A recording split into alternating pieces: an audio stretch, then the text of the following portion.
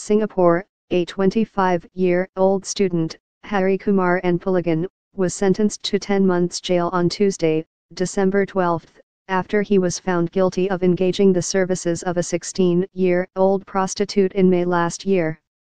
The girl admitted that she started providing sexual services in exchange for cash when she was 14. Following a 3-day trial, District Judge Kenneth Yap convicted Harry of 1 count of hiring a sex worker who was below 18 years old. In her submissions, Deputy Public Prosecutor N.K. Anitha told the court that 4 other men had been identified after police searched the girl's mobile phone. 2 were prosecuted and a 3rd was referred to the Serious Sexual Crime Branch of the Singapore Police Force for investigations. Court papers did not mention what happened to the 4th man. The girl, now 18, cannot be named to protect her identity. DPP Anitha said the teenager claimed that she needed cash to buy food and top up credits for her phone. Sometime last year, Harry responded to her post on the tagged social network app in which the girl requested for help to buy a new mobile phone. He offered to assist and asked what he would receive in return.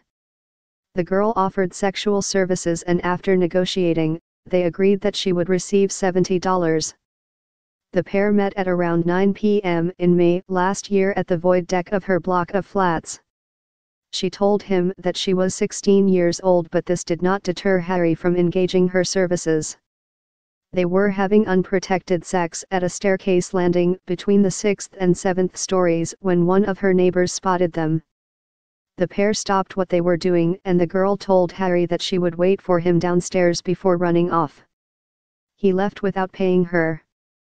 The offenses came to light when the girl's school found out about her activities.